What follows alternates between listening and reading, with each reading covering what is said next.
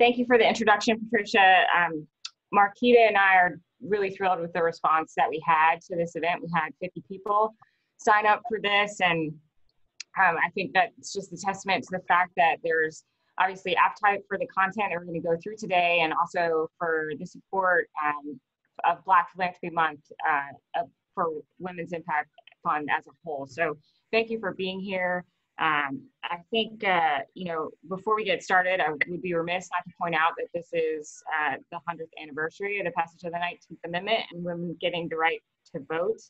But it wasn't for another 45 years that all women got the right to vote. And while there is some celebration in there, I think that also shows that as we kind of peel back some of the layers of systems that we've been operating in for so long, we're really only at the beginning of understanding the type of social change that's needed to bring about racial equity. So today, as Patricia kind of talked about a little bit, we're going to go through some major highlights from a paper that was published by Equity and Green and the Bridgespan group just a few months ago, actually. And we're going to break out after we finish going through some highlights into the discussion groups. And then we're going to come back together and talk a little bit about Black Philanthropy Month more specifically. So excited to jump in. Excuse me. So just to give a little bit of background, Equity and Green is a seed funder of early stage organizations, and they also do leadership development of emerging leaders. And Bridgespan is a leading social impact consultant. And so they're talking to NGOs, philanthropists, investors, and other advisors, and consulting with them on how to make the biggest impact in the areas that they're trying to make that impact. And so together, these two organizations have really kind of a great complementary set of perspectives to dive into the topic of racial equity and philanthropy. And this is what they say the focus of their work is in this paper. And the focus is to challenge the ways in which philanthropists work to change the world. And when I read that, just like bells went off in my head, because Women's Impact Fund's vision statement is a community of philanthropic women impacting the world. And so it sounds identical to what their focus is here, and just said to me how relevant this is for the work that we do together. So I'm super excited to share this with you today. Before we jump into some of the major highlights, I just want to start with this concept of going from colorblind to race conscious. And there's a quote in the paper: failing to address race head on is counterproductive to making meaningful progress to correct society's startling inequities. While it may be easier to avoid discussing race, it's impossible to improve the systems that create these disparate outcomes if we don't first recognize how they disproportionately impact people of color. And I think, when I look at this, you think about Martin Luther King Jr.'s famous dream, right? And the dream was for a society that didn't judge people based on the color of their skin, but it wasn't for a society that didn't see it. Because if we don't see it, we risk ignoring these race-based inequities that exist. But when we do see, then we are in a place where equity can be realized. So, going from colorblind to race conscious in the philanthropic space will allow us, right, to see these disproportionate outcomes or disparate outcomes and achieve better results. Before we kind of jump into the philanthropic side, like the disparate outcomes that are spoken to in the paper, I just pulled four statistics out here to go through, just to kind of lay the foundation for the fact that race is one of the most predictable, one of the most reliable predictors of life outcome. The first two statistics here are, economic in nature. So African-American business owners are 5.2 times more likely to be denied a loan. 7 out of 10 Black children born into the middle income quintile, they actually fall into the bottom or the second income quintile as adults, right? And the second two statistics here are actually in healthcare. So African Americans are 2.3 times more likely to experience infant death. This is probably one that a lot of us have heard, but the fourth one is one that really, really hit home for me. And, you know, white women with high school diplomas or GEDs have lower infant mortality rates than Black women with master's, law degrees, or PhDs. And, you know, what this last statistic says, and what the 7 out of 10 Black children being born into that middle income quintile falling to the bottom 2 by adulthood, what those say to me is that when you control for that socioeconomic element, right, or you control for that education element, these disparate outcomes, they're still there, right? And so I think that's kind of the important takeaway for this. And as philanthropists, you know, it's up to us now, knowing these disparate outcomes, to look at our work and what we do through a race-based lens to really understand if we're impacting populations equitably, or even doing the work that we're trying to do. And one of the examples that's brought forward in the paper is on the topic of teen birth rates, right? And if you really look at this statistic, and all you did was say, wow, you know, the peak birth rate was in 91 and it's dropped 70%, and you could walk away feeling pretty good. Like, we've had a huge impact. That's a huge drop, right? But when you start to dig under the surface, the reality is that that's just not the case, right? There are huge disparities between the impact of the work on different populations. You can see in this slide that white teen girls' birth rates are far, far lower than girls of color.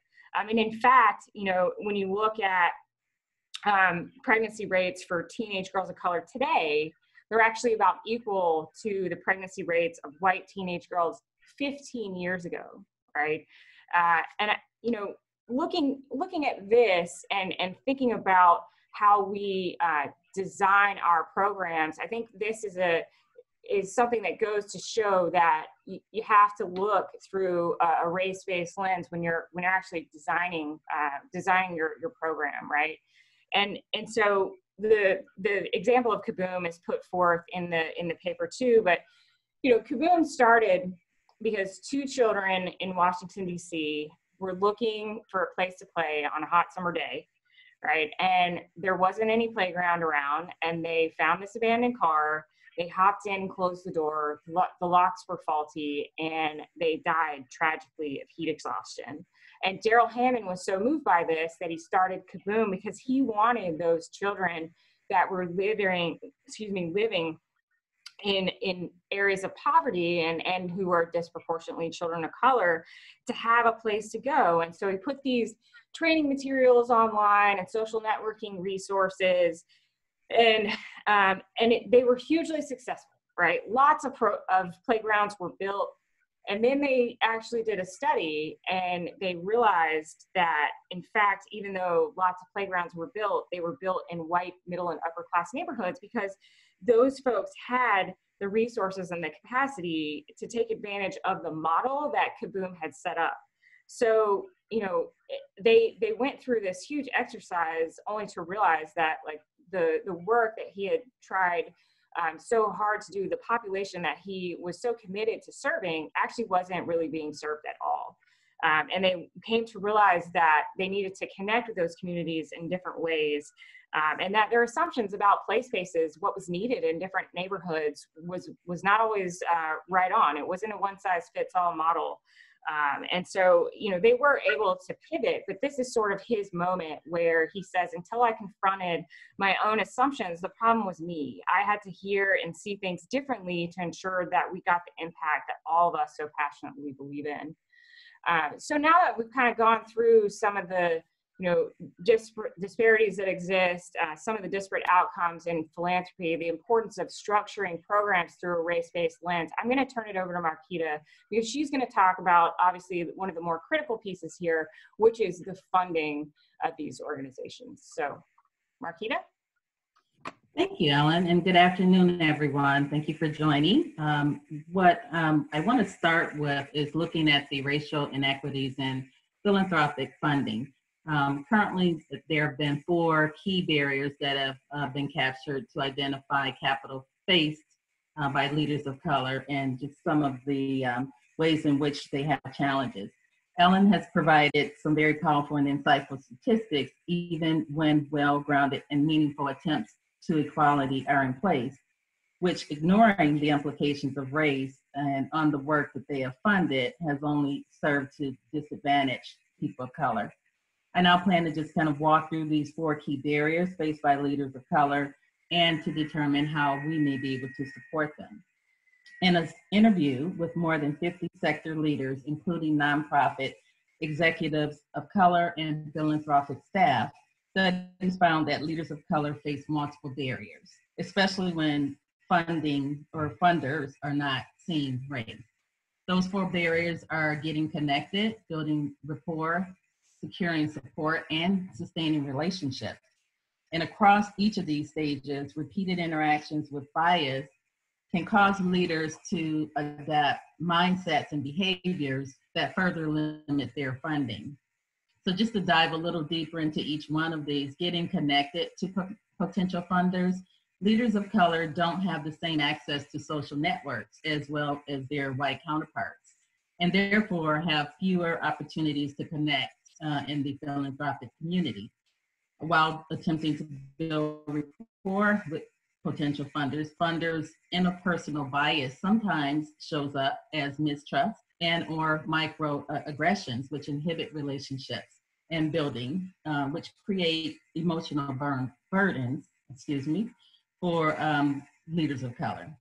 Securing support for their organization, that's an area whereby funders often lack the understanding of the cultural relevance of the approaches, as well as they may dismiss strategies and the methods of evaluation that they aren't familiar with. And so with that, sustaining those relationships with current funders for people of color are sometimes often difficult and don't fully build trust and race-conscious approaches. Even if they fund them, leaders of color are often having to work harder to convince them that such approaches are working. And so this makes the grant renewal process more difficult, resulting in an organization led by leaders of color getting fewer unrestricted and longer-term grants. And so I'd like to share just a quote with you that is actually from the Echoing Green and also Bridgespan group, and that is, we're calling for 2 big changes in the world of philanthropy. Funders need to financially support more leaders of color, and funders need to pay more attention to race-conscious solutions. And that's something that kind of refers back to the point of just going from a transition from a just kind of culture lens versus, just looking at the organizations individually. And that also focuses around the trust gap. Average revenues for Black-led organizations are 24% lower or smaller than the revenues of their white counterparts. And when it comes to unrestricted funds, the picture is even bleaker. The unrestricted net assets of Black-led organizations are 76% smaller than their white counterparts, despite focusing on the same work. The stark disparity in unrestricted assets is particularly startling, such as funding often represents a proxy, if you will, for trust. However, just to share another quote by Darren Walker of the Ford Foundation, funders must lean into trust, flexibility, and vulnerability, and are better positioned to achieve the change that they seek because they have true partners in their grantees who have freedom to direct and give feedback and capacity to deliver on the promise of a better world. And this is really another point when you look at the early stages of funding. There's about a $20 million gap when you look at approximately 500 Black-led organizations raising in the same time span $40 million, where 400 white-led organizations in the same time span would raise approximately $60 million. 11% of big bets for social change between 2010 and 2014 went to organizations led by leaders of color. So that is a very small percentage when you look at the fact that although the barriers that we described and discussed just a few minutes ago exist, even with the most qualified organizations, the net result is starkly low. And so what I would like to do now is just kind of talk through the chart and read through another quote. This is from the Rankin Foundation, but what is here is very important for us to understand, and that is that they have challenged themselves to better understand the ways a race-conscious approach leads to better results for communities we want to support. There is groundbreaking work happening in organizations led by people of color, but white people's networks are also largely white. And so the funding goes to people that is known, and also people who are known by their white peers. It means philanthropy is overlooking leaders of color who have most lived experience with and also an understanding of the problems we are trying to solve. And the point here is that needs to change. As we prepare to shift into our small group session, I'd like to share just one final quote with you, and that is from Representative John Lewis. And that is, when you see something that's not right, that's not fair, not just, you have to speak up. You have to say something and you have to do something. And what we're hoping is, as we have shared this information with you, we have 3 questions that we would like to provide to you just to give as thought starters. They're non-prescriptive and they will be within the chat, but I just want to take a minute and just walk through them just so that there's an understanding of some of the things that we're trying to capture here. So what do concerns and challenges of Black nonprofit leaders tell us about the larger nonprofit ecosystem? Local power dynamics, long-held beliefs and structures at play. It's a big question, I know, but we wanted to make sure and put that one right up front. And then also just to begin to consider, what does allyship look like between Black-led organizations and white counterparts? What does it require? And then also, what are some lessons learned that could influence funding going forward? And that's more of a generic question that can be as it relates to women impact or just otherwise. Again, these are non-prescriptive questions. We invite you to be, very open as you're working with your facilitators through the group. And there will not be a summarization during this session of the feedback because we do have some other information to share with you. But above all, we would ask that you engage, enrich conversation, and have fun in that dialogue. And so at this point, I'd like to transition it over to Patricia to just kind of walk us through our small group transition and instruction. And I think Ellen may be working on dialing in, but we'll figure it out if we can't advance the slides. So I'll let you go ahead, Markita. Yeah, and I can actually speak to this. So thank you, everyone. Welcome back. Let me just say that. And it's my hope that each of your groups had very rich exchanges. To begin to wrap up today's session, I would like to share with you some information about Black Philanthropy Month, which is held nationally and internationally every August. It was created in 2011 as an annual global celebration of African descent and giving.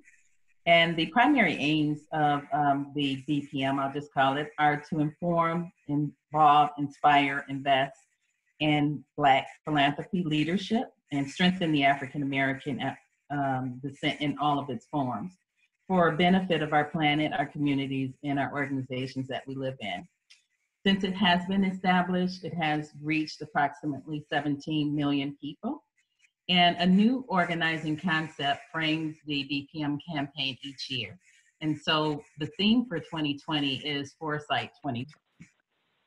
The saying, hindsight 2020, suggests that it's easy to know what's right after the fact, yet our communities are calling on us to do what's right now. This is even before the pandemic took its toll on our lives and our livelihood. While we can't predict the future with data and discernment, we can, however, make decisions and investments in what we want to see for people of color and both locally and globally. for everyone. The month of August brings into focus philanthropic power and giving clarity for the future. And so with that, locally, there is a local partnership that's in place with NGAP, Share Charlotte, My Brother's Keepers, YMCA of Greater Charlotte, and also the National Panhellenic Council of Charlotte. And on August 5th, the Women's Impact Fund participated in the event, which was more of a funder and nonprofit networking event. And that allowed and I should also say, we also sponsored a Google Meets room very similar to the ones that we had in our breakout sessions. And what that did was allow for to meet people of color who are leading nonprofits, but also Black-led corporate and social organizations as well. In our meet room, there were 8 Black-led nonprofits who joined, and there was an intentional opportunity to get to know each other better and also to create new relationships. And that kind of goes back to the 4 barriers that we spoke about earlier. I'm just really trying to be intentional about creating those connections. Organizations and individuals who were interested in supporting their work were there, but we also had organizations who came to also share what they're doing in their day-to-day. And so with that, after having participated in that session, we thought that this group, as a recognition of Black Philanthropy Month, holding this session would be another way in which WIF could exchange with our membership and also just share some of the awareness that the article provided. So with that, I am going to turn it over to Ellen to close us out. So Ellen, can you hear us okay? Yes. Yeah. Wait. Whoops. It's a very strange thing. I lost all the sound from you guys, and I had no idea what was going on. Markita, thank you very much, and thanks to everyone who participated. I had a wonderful discussion with our group, and I hope that you guys did too. And one of the things I think is important to leave everyone with is this idea that Black Philanthropy Month is being celebrated this month, but Women's Impact Fund is committed to being a diverse and inclusive organization for the long term, right? So this is not just a kind of a check the box thing for us to participate here. It's something that's very important to the organization and that we're committed to doing, and we want it to become part of our culture. And so I just want everybody here to know that. And I also want to make sure that everybody is on the lookout for our newsletter, which will be coming out tomorrow. Is that right, Patricia? Thursday. And, is that right? Yeah. Thursday, yeah. We are going to be announcing the grantees in that newsletter. And we are also going to have some information about an exciting kickoff event. And I'll just tell you here that Valeda Fullwood, who is actually one of the architects of Black Philanthropy Month, she's one of the folks that Dr. Jackie Bouvier Copeland brought in to help design this effort. And she's here locally in Charlotte. She's an author and a speaker, and she's going to help us kick off the year. We're super excited to host her for that.